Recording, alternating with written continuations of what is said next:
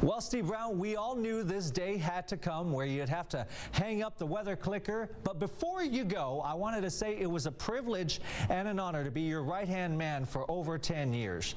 I count myself lucky. Not many people get to watch someone like you as a kid, then work with you years down the road as an adult. I learned a lot from you. Things you have taught me, I incorporate into my broadcasts here in East Texas, like high means dry.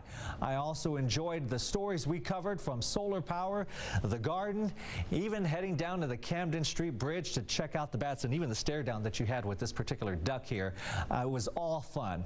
Now, I know you'll be doing something during your retirement, and I wish you nothing but the best on the next chapter, as of course you definitely deserve it, Steve. And who knows, maybe we can have lunch at Luby's with Greg and Spriester like the good old days. Brian Thank you, Alonzo. Brian. We had lunch, actually dinner tonight. I know, it was good. It was delicious. Yeah. Sorry, Brian, we didn't save you any. The last thing that we say in every newscast is called the goodbye page. And tonight it is farewell. It is the end of an era. Steve Browne, people will sit in your chair, but you will never be fully replaced. And I hope you know that. Well, I've had a great time here. I mean, I was a little kid, 8 years old. I wanted to be a weather meteorologist. I told my teacher I want to be a meteorologist. She said, "What's a meteorologist?"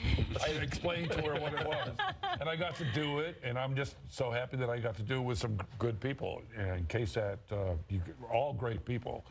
It's a really good station, good company too. So I've been lucky. I'm blessed. I have nothing, no regrets whatsoever. Keep us posted. We will, and yeah, I got to come down. I've got some stuff to clean out. You know?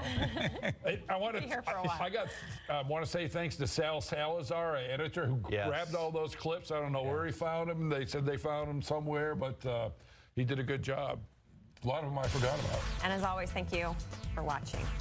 Thank you, San Antonio. You have good taste.